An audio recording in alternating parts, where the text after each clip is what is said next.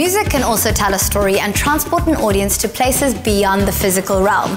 Inner Circle Entertainment brought renowned sitarist Purbayan Chatterjee and ace tabla player Talvin Singh to the South African stage, and together they brought about Raga Ecstasy.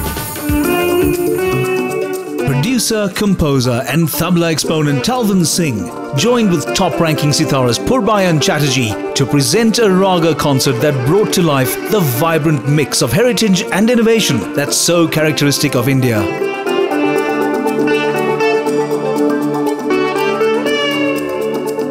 When I hear classical, it makes me think of those serious musicians.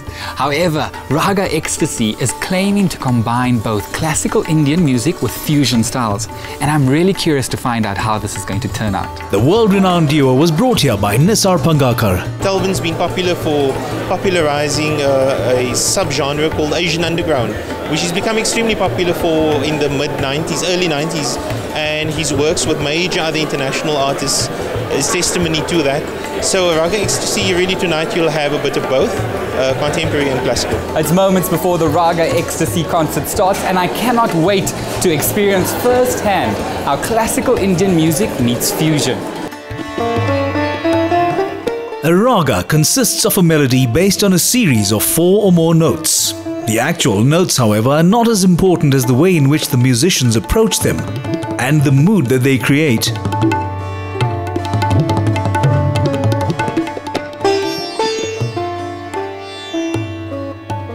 In performing a raga, the tabla player is an equal partner to the sitar rather than a mere accompanist.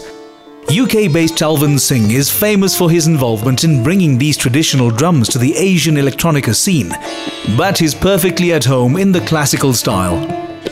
Talvin, what was it like growing up in London? It's been great. You know, London is such an incredible city, and it really does feel like you're in the kind of center of the world in terms of your cultural experience. When were you first introduced to the sounds of the tabla? The experience really came from the temples, because I grew up in a Sikh family, and in Sikhism, you know, music is a very integral part. It's like 24/7. There's always food, there's always service, and there's always music. As an exponent of the subgenre called Asian Underground, how did that come about? It happened in the late 90s when the samplers were around. I was sampling a lot of my own Indian classical records, and then started sampling a lot of electro, hip-hop beats, and we started making this kind of drum and bass style with a strong Asian influence. So Asian Underground was like a new movement.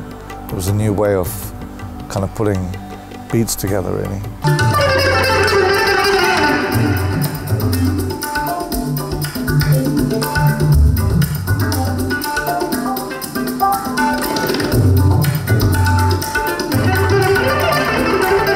Kolkata born and bred, Purbayan Chatterjee grew up surrounded by music, as his father was a highly respected sitar teacher and performed in the USA, Europe and India.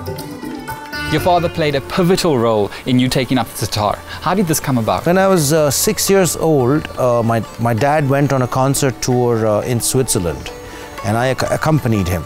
And I think I was being very naughty and running around and being up to mischief. So there was this little sitar lying around which belonged to the son of one of his students. So they gave me this sitar, and that's how I started out. Purbayan, you are noted for combining traditional classical music with contemporary world music. What sparked this idea? I find that living in this urban contemporary world, there are things I want to express that I possibly sometimes cannot express only with classical music. For that, I need other sounds. Let's put it that way. His fascination with the duality of the universe has even inspired him to explore new ways of making music. You've designed and created a new instrument which you've called the duo. How did that come about? South Indian Carnatic musicians had electrified their instruments way back.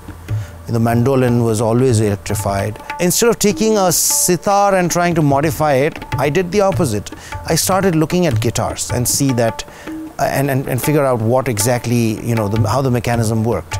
So I designed an instrument which is solid body. My duo is solid body. So it is actually like an electric guitar with the neck of a sitar. What is the meaning behind duo? Duo, D-W-O, which was a cross between the Hindi word do, which means two, and the English word two. How has the duo been received by both the audience as well as industry members? Very well. I mean, it has to, it does not replace a sitar. It supplements a sitar. Natural resonant sound of the sitar is just irreplaceable, and it's so beautiful. The theme of duality continued throughout the concert, with the two musicians evoking the contrast of light and shadow, night and day, in a performance that allowed the listener to transcend the day-to-day world.